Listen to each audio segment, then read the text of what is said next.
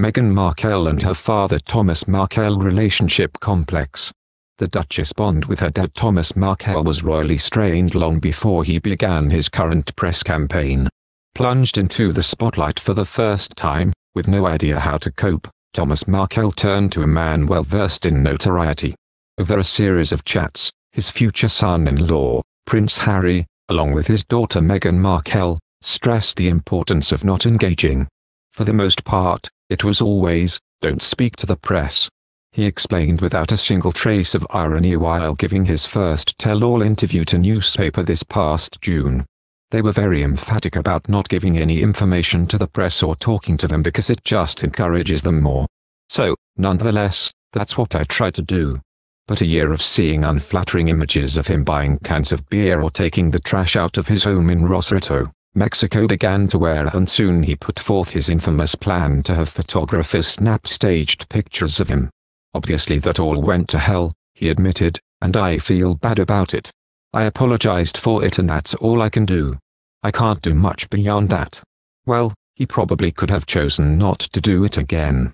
Or another time after that. Or the most recent interview, published in newspaper on Sunday this past weekend. It began with him riffing on everything from Harry's thoughts on Brexit, to how he gave his blessing for the pair to wed. I said, "You're a gentleman. Promise me you'll never raise your hand against my daughter." Then transitioned to him openly mocking his daughter's new kin, calling Kensington Palace a breeding ground for step-forward wives and Scientologists. Then the 74-year-old retired lighting director went fully hostile, basically telling the Mail on Sunday his little girl was an ungrateful brat. "What riles me is Meghan's sense of superiority," he griped to the paper. "She'd be nothing without me. I made her the Duchess she is today. Everything that Meghan is, I made her." He went on to list his proof, payments he shelled out for her private schooling and a trip abroad. "And did I get any recognition for it? Any thanks?" he wondered. "She doesn't even speak to me now. How cold is that?" Now, amazingly enough, while speaking to the same outlet he seems baffled by what he calls their wall of silence. He's texted, sent letters via her old publicist in LA, and even sent a pleading, hand-delivered note to ex-wife Doria Ragland. Everything has been met with stony silence. And while he insisted he and the 39-year-old actress turned royal never had any issues, the relationship certainly seemed tenuous well before Thomas grabbed hold of that Images of Britain book and posed for his first staged photograph. As with most parental relationships, everything started out well. To hear Meghan tell it, her early days growing up in LA's San Fernando Valley were downright idyllic. Having crossed paths on a soap opera set in the late 1970s, I like to think he was drawn to her sweet eyes and her afro, plus their shared love of antiques.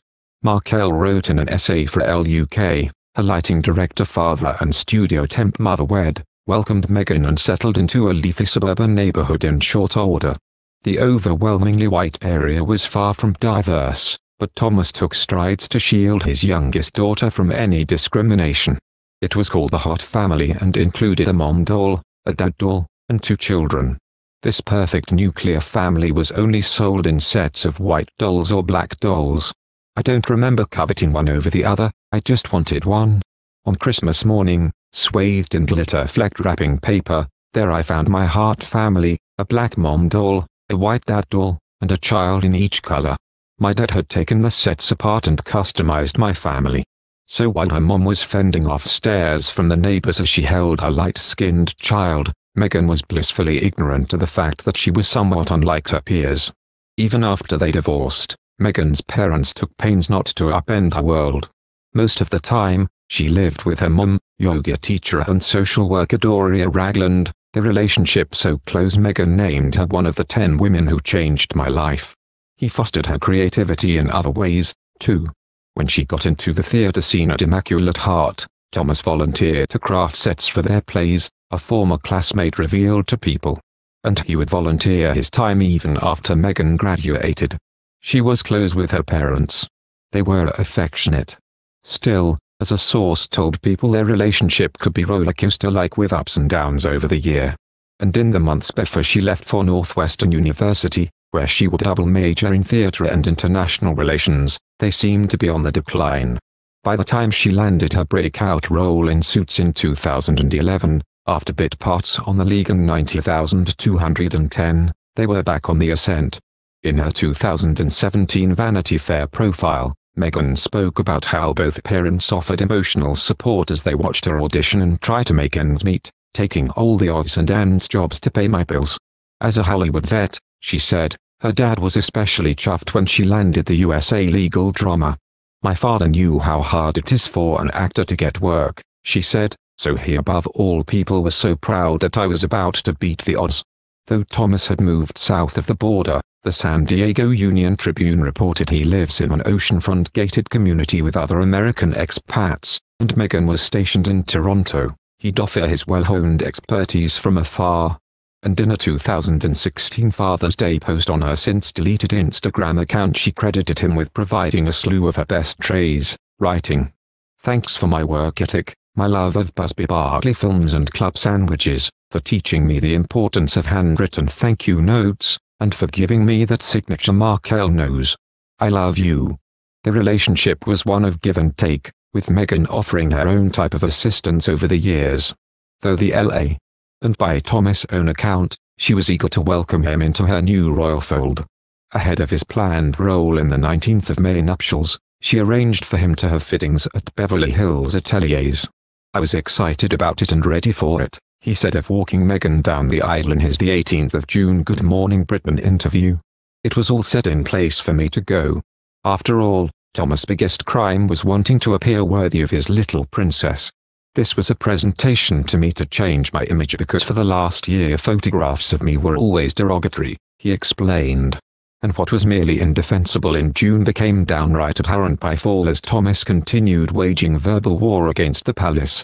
Though he seemed to take a brief hiatus, the interviews started up again not long after he learned, via a radio report, that Meghan and Harry were expecting. Thomas seems incapable of even learning what is are. Throughout the interview he seems intent on clearing up the lies about him being peddled across the internet, hospital discharge letters proving that he did, in fact, have a heart attack. A photograph showing he was at Meghan's first 2011 wedding to film producer Trevor Engelson, as if those are the reasons his daughter has shut him out. He also rejects the idea that he's the one feeding negative stories to the press. "People make things up and my daughter and her husband believe the lies, the one thing they told me never to do. They think I'm giving hundreds of interviews. That's rubbish." To Thomas it seems the main goal is to prove that they were once tight and, thus, he's not the one at fault for their feud. Double quote. "People are trying to rewrite history," he said. "Meghan and I were as close as a father and daughter could be right up until her wedding to Harry.